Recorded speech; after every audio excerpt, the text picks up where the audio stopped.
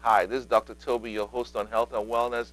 Thank you for joining us. We're going to have a great time with Dr. Manda Monga. Dr. Monga is a graduate of the Tougaloo College. She has a bachelor's in business administration, got a master's in public health from the Jackson State University, and then a PhD in leadership development in education, also from Jackson State University. She's a former chief operating officer of the Brothers Keeper organization that spearheaded since 1999 the caretaking of positive HIV individuals in the state of Mississippi. She's now working at the University of Mississippi Medical Center as the assistant professor in population health.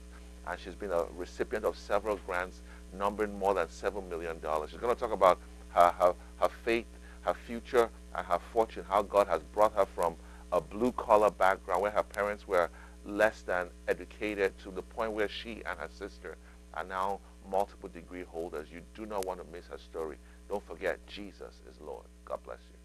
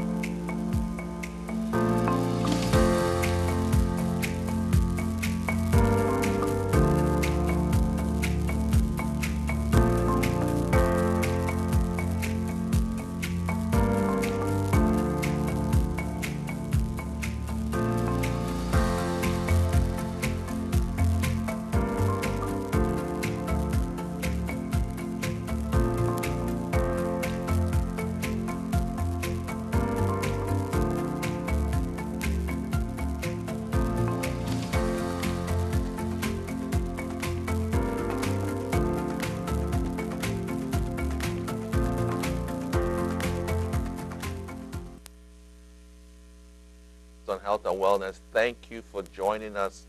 We've been talking with Dr. Manda Monga. She's a public health advocate. She's an educator. She's a sister. She's a daughter. And she's here to share her story as a population health expert.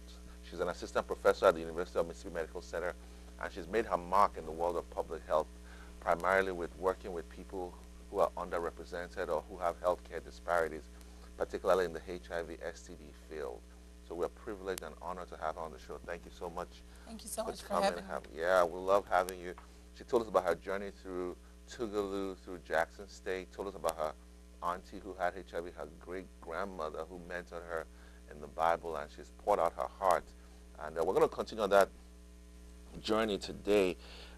There's a little bit of concern about people who are African American in the scientific field. They feel that there's a dearth of them. There's a attrition rate. There's few people, and maybe just maybe your industry, the public health, population health field, is maybe male, Caucasian dominated. Mm-hmm. Is there a challenge in that area for a Black American female?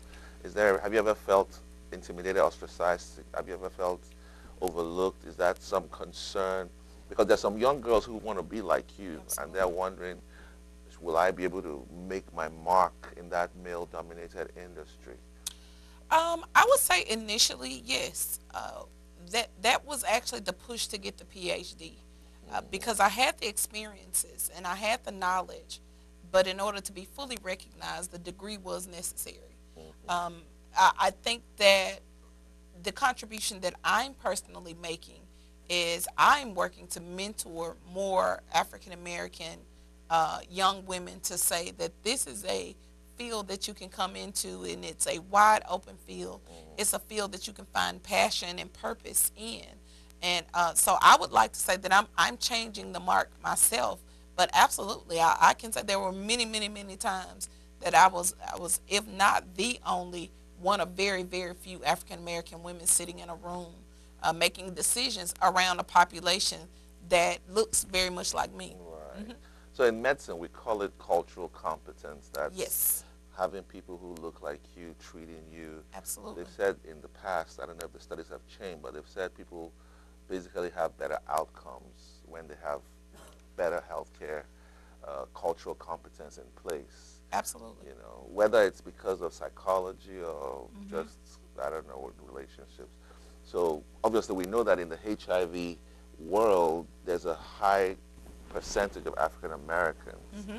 But you and I know that if you go to the average infectious disease clinic, Mm-hmm. I know for a reality that we did not have the first infectious disease African American trained fellow in the University of Mississippi till probably 2010. Mm-hmm. And I believe that was Brian Temple. Okay, I know Dr. Oluwatade. Yeah. But, Yeah. yeah. Oluwatade. Yes. So Dr. he told me he Oluwatade. was the first, but I don't know He if may it's, have been the 1st. So Oluwatade and then Brian Temple came in, but Brian Temple didn't stay here. oh really? No, he went up the East Coast. But I do recall Right. Dr. Oluwatade. So he told me he was the 1st, Mhm. and I think he was like 2010 or something. Mhm, So mhm. that tells you Yeah. we've been Yep. treating the African American population, and Yep. we didn't have a representation. So does you think the cultural competence matters? Do you think maybe, for example, I'll give you an example. Clinical trials. They said African Americans hardly make up 10% of the clinical Absolutely. trials. Absolutely. You do a lot of grants. So why do you think they don't show up when they're doing trials on HIV drugs, hepatitis drugs that maybe African Americans are the most vulnerable for? Right. Right. You know. So what is? Well, I think it's a twofold. One, they don't see persons that look like them. Number one, especially for younger generations. So I've done focus groups, and I've actually talked to African American communities. And what's astounding is the older generation, because of internalized racism, actually believe that a white doctor is a better provider than a black doctor, right? Because they were conditioned to believe that a Caucasian doctor knew better, knew more, had more opportunities for more information than a African American or a black doctor. While younger people actually seek to find providers that look more like them. So that is one thing, the having someone that looks like you. But I think the second piece that we don't talk about enough is the medical mistrust in the African American community. I remind people that the Tuskegee experiment only ended in 1973, and so that was 3 years before I was born. So my family, my parents, my aunts, my uncles are still very much aware of the Tuskegee experiment, and so things like that, where people like Fannie Lou Hamer and many other African American women were given hysterectomies without their knowledge. And so those are the reasons why the African American community is quite apprehensive to taking part in a clinical trial. I think we saw a rebirth of these misnomers and misconceptions with the onset of COVID, because so many people believe that they're going to put something in me, they're going to do this, but it wasn't until black churches and black owned and run community-based organizations came to the forefront that actually switched the trajectory of Mississippi, because we ended up having one of the highest populations of African Americans vaccinated than any other state in the country. But it was only because entities that black people trusted said, okay, we're going to come out front and we're going to help with this. Yeah. So it matters. It matters. It absolutely matters. It It absolutely matters. So ignoring it is not going to help. It's time to engage.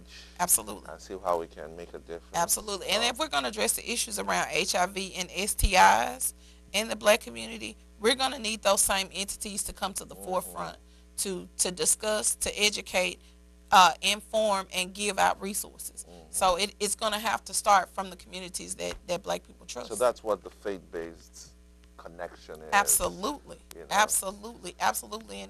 And for many faith leaders, they feel like there's this fine line, right? If I talk about HIV, if I talk about these things, then that means I must be condoning premarital sex or extramarital sex, and that's not the truth. What we want to do is make sure that sin is sin. People go, whether you eat too much or have premarital sex, sin is sin. God sees it all the same.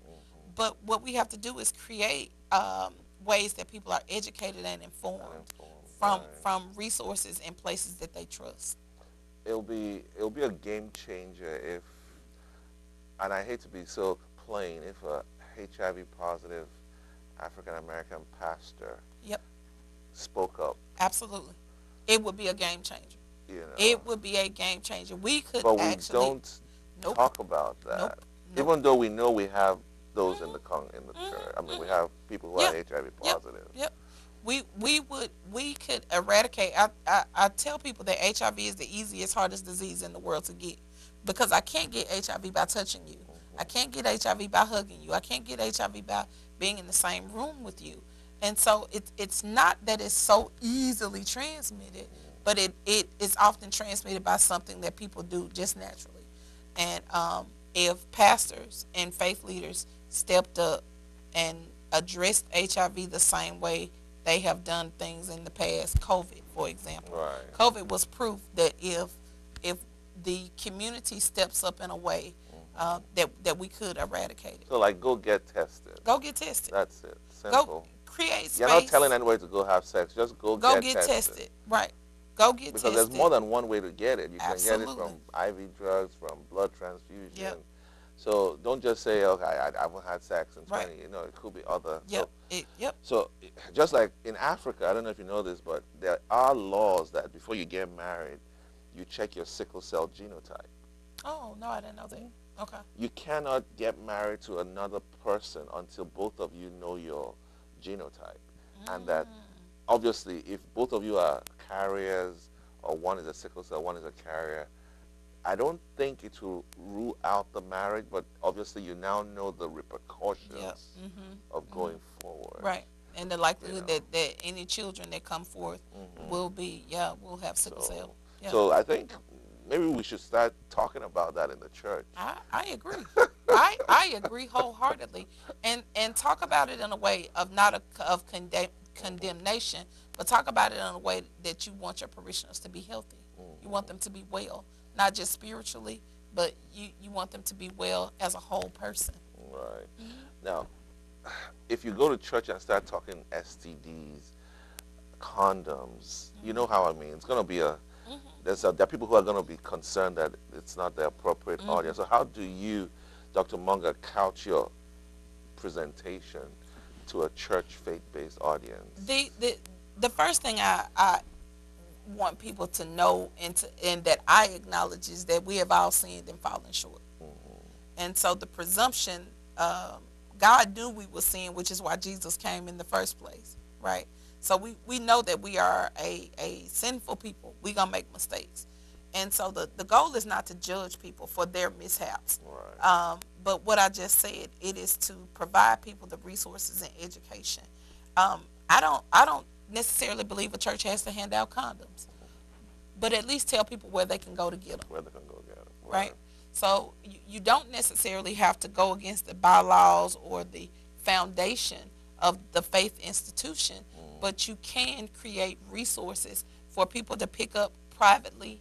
If you have a health ministry, have a full health ministry, not just about blood pressure and diabetes or cancer, but around all pieces All of health. pieces. And sexual health is a part of health. Major And part. so to ensure that we are treating the whole person spiritually, physically, emotionally, absolutely it's the church's responsibility. And we can do it in a way that does not go against the foundation of the church. I agree totally. And that's something that the church needs to, like they did in COVID, come together Absolutely. and speak together Absolutely. as a united Bring force. experts in to have conversations. Make sure that your leadership team is knowledgeable and answer any questions or concerns, and then we can move forward with creating a plan that's going to help the parishioners. Tell us about My Brother's Keeper. You worked there for a few years. Yeah. What was I don't know the story, but obviously you helped make a difference. Yeah. And I know you have an NGO now, so you can also talk about that. Sure. Let's know Sure. what do they do. So how can community-based organizations, I believe, for public health, population health, health in general, are vital. I had the privy of working for a very, very strong community-based organization, My Brother's Keeper, who has been around since around 1999, founded by Dr. Mark Cologne, and the vision has truly been recognized by Dr. June Gibson. Who's Mark Cologne? Mark Cologne was a uh, was a public health practitioner who advocated in the early 1990s for more funding to go towards the minorities who were being impacted with HIV, to same gender loving men, to African Americans. He and another group of people were very instrumental in HRSA actually starting to create a pot for minorities impacted by HIV. Was he African American? He was African American. Yes. Was he at JSU? He was at JSU. He was at JSU. He was at the State Health Department. Oh, wow. And so he started My Brother's Keeper, and Dr. June Gibson, who was under his tutelage, actually took it to the next level by creating a clinical arm to a community-based organization. So I had the privilege of working with them for about 4 years and still have very, very close relationship with them. So amazing organization, amazing work.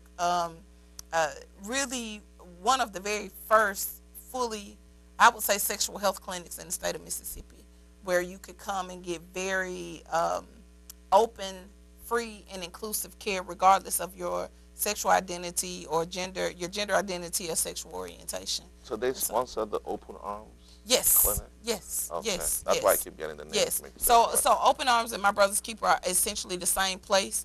Open Arms is just the clinical side, and My Brother's Keeper is the community The side. community side. Yeah. Wow. Absolutely. So great work. And I had the opportunity to not only create programming that was impactful in Mississippi, but in the southern region as a whole.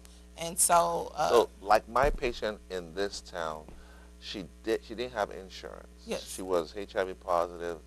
Now, there are people watching who may be positive and they don't know I don't want to say the benefits, but how can a community-based organization help someone who has HIV and doesn't want to they don't want to bring it to the public awareness? Absolutely. So what community-based organizations can do is guide you to the resources that you need. For instance, there's a program called ADAP, the AIDS Drug and Assistance Program, that will actually pay for not only HIV medications, but any other medications related to a person who's living with HIV. Their housing programs, their food programs. So there are all of these different things that could help persons living with HIV to have a whole and happy life, despite of their HIV status. And there's a Congress Act, I think.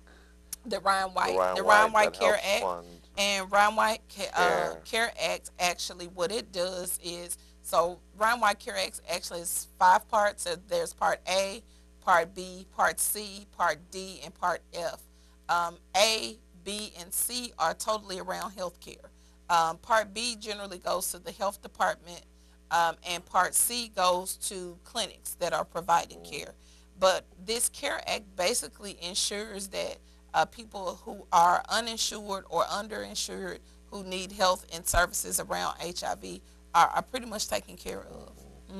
I'll just tell you a story. I mean, this is a young man in my clinic, and one came to me, and I just tested him randomly, Yeah. positive, and he's a pastor, and he doesn't want anybody to know. So he refused to go to the clinic in the medical mall. Yep. Because he said, people know me. Yep. If I go there, They're gonna know. so he wants me to write the prescription. He wants me to do everything. So I'm curious, and there are opportunities for people like that not to be publicly identified, going through the doors of Open Arms. Right.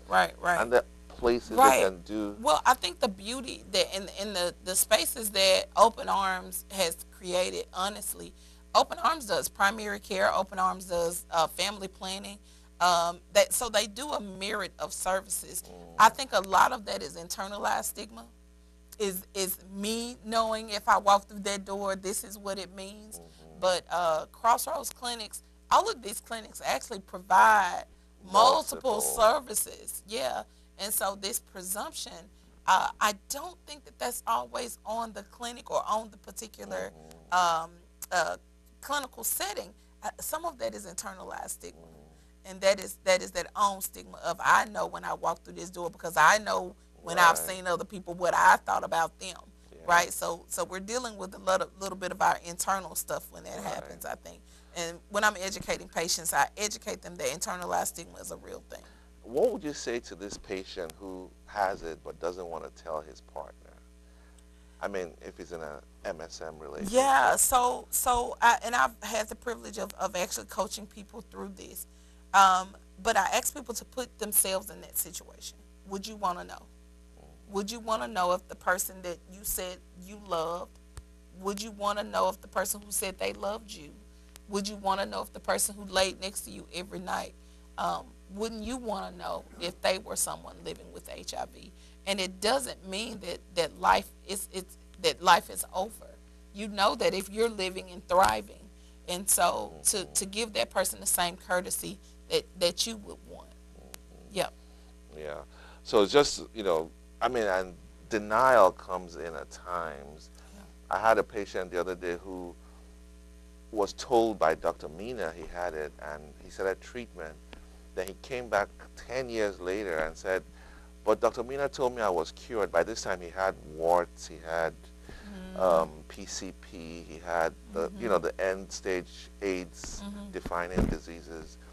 And so the question was, did Dr. Mina tell him he was cured, or he was virally suppressed? So I want you to just add some education to that, because people hear these words. Yeah. And they hear virally suppressed and they think, I'm cured. Yeah. Yeah. And now he's obviously not cured and Yeah. is in a very Yeah. terrible state. I had to call the health department to get him some round white access Yeah. and medication access, because he had no insurance. Yeah. And he was in his mid-40s. Yeah. Yeah. There's the presumption. I think that providers, one of the things whenever I'm educating providers, is to ensure that you understand your patient's level of understanding. Never use words like cured when explaining viral suppression. And for anyone who doesn't know, the markers for HIV are really around your CD4 and viral load. CD4 is essentially, in lay terms, it's your immune system. We want those numbers to be as high as possible. The viral load is the amount of virus in the body, and of course we want that number to be as low as possible. And so if a provider says that you're virally suppressed, it simply means that there's just a small amount of virus there, right? Now, we only get to the point of viral suppression if clients are taking their meds as prescribed, right? That's not skipping medication, taking it daily, and we can get it. We can get the virus down to a very, very minuscule amount. Here's the thing. That does not mean cured. That means that the virus is so under control that it's not multiplying at the rate that it would be without the medication. Now, the moment that medications are stopped or halted, or even if there are interruptions in medications, missing doses, not taking medication on time, the moment that there's an interruption, you could quickly see the viral load go back up. And that's what we don't want. So it's not cured. It is simply virally suppressed, small amount of the virus in the body. And that's, people have come up with this transplant and several medicines for cure. But at the moment, yes, in 2024, we don't have there is no cure. There is no cure. We're hoping for a cure, yes, but there is not a cure. The there medicines can bring you, like Magic Johnson, I know he's public about it, to the point where you're virally suppressed. Absolutely. And well. And living a healthy life. Living a healthy life. And here's the beauty about viral suppression. Research has shown us that with viral suppression, it also reduces the likelihood you will transmit it to someone else. So that's what it's called, the U equals U. That's the U equals U. Undetectable, which is small amount of viral, equals untransmittable, means it's very, very, very unlikely that if you are virally suppressed, aka undetectable, that you will actually transmit the virus to someone else. And so there is beauty in being, as a matter of fact, there are 4 pillars to the end of the epidemic. One was prevention, that's knowing that HIV PrEP is there, and PrEP is actually medication that you could take while you're HIV negative to ensure that you don't acquire HIV.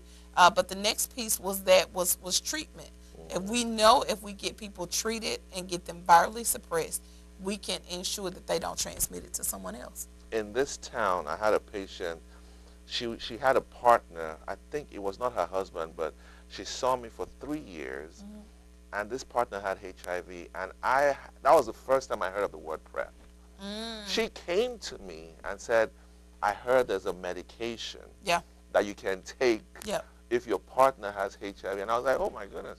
So I looked it up and I gave her Truvada. Yep. Now there's Descovy as well. Yeah. Uh-huh. But do you know how many doctors don't know about that? Absolutely. And this woman died before her HIV positive partner.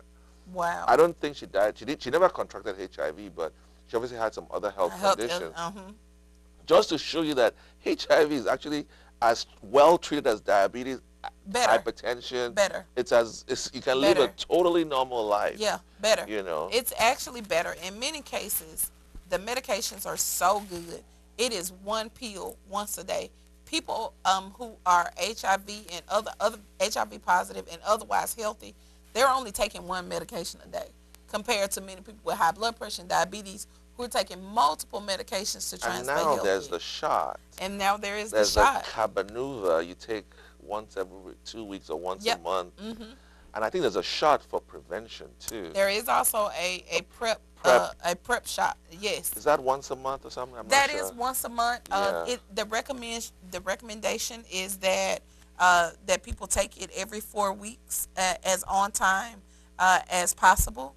And so because it can start to create an opportunity to acquire HIV if you're not on track with taking it. So the same way you would take the medication daily, you would take the medication on time 4 weeks. So the apart. challenge is, if you don't think you can take pills every day, Yes.